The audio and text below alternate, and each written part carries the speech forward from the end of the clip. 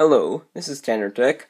Today I'm going to show you how to make an amazingly powerful coil gun from parts found in old electronic devices.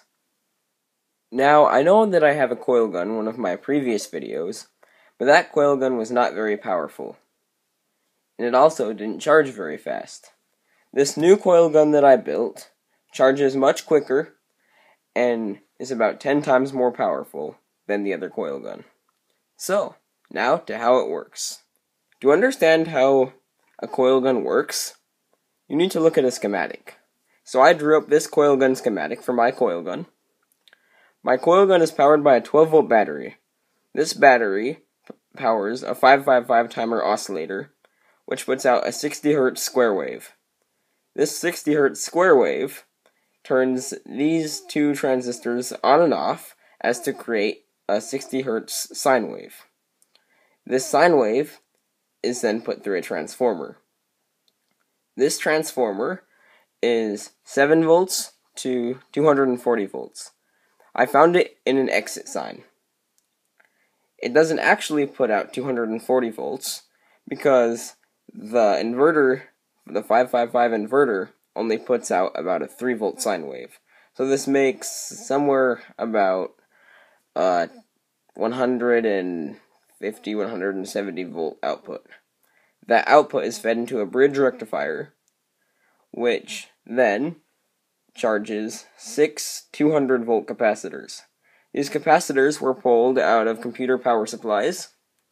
Now, these capacitors, some of them are rated for 220 microfarads, some of them are rated for 560 microfarads, and some of them are rated for 1,500 microfarads. Now, because I have 6 capacitors, this makes for a total of about 5,000 microfarads. Once these capacitors are charged, this analog display will let you know. I found this analog display in an old Betamax player. Oh, I'm sorry, I mean 8-track player.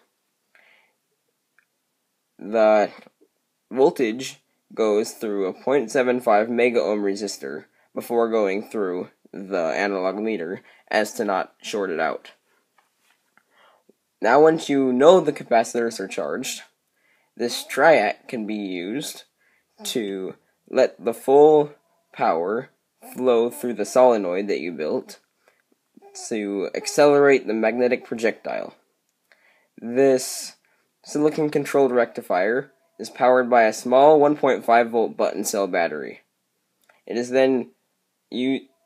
The power then flows through a push-button switch to activate the SCR and release all the energy. So, this is how my coil gun works.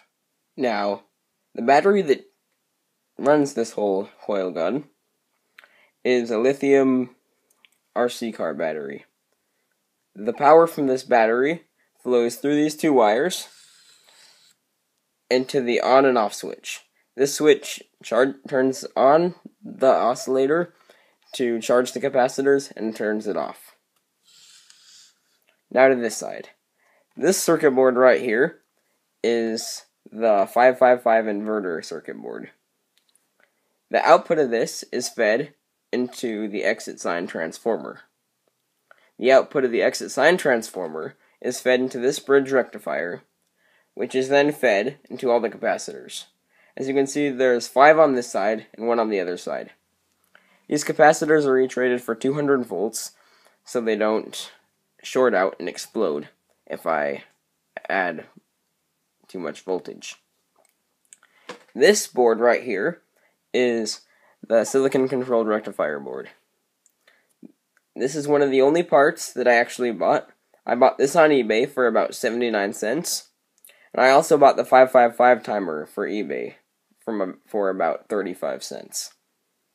The button cell battery holder is made from 3 copper wires. Now for the analog display. This display is good because it tells you how full your coil gun is, so you know when to fire it. This analog display is in series with a 0.75 mega ohm resistor and that bridges the 2 capacitors. This resistor was chosen because when the capacitors reach their full charge that they can achieve with the inverter circuit that I have, the needle will be on the line between white and red. Now, for the solenoid. The solenoid is one of the main parts of a coil gun.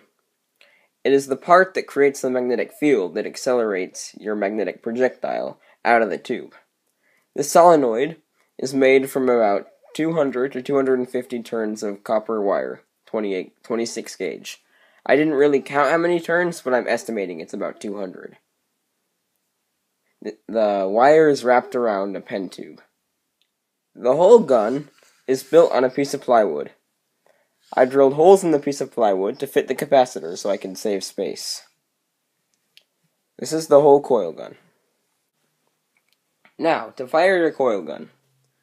Before you do anything, you need to flip on the charge switch so the capacitors start charging. You will be able to see the needle slowly rising. Now, you take your projectile. This projectile can be anything metal. I'm using a screwdriver tip that's replaceable. So you take your projectile and you insert it into the tube. This needs to be fully into the tube. Now, what you do is you need to wait until the needle reaches its full capacity, which is in between the white and red. So, this usually takes about 45 seconds to a minute for the capacitors to fully charge. Now, the capacitors are charged. Now to shooting it. Okay, so we're ready to shoot it. The barrel of the gun is right here, and the target is that piece of paper over there.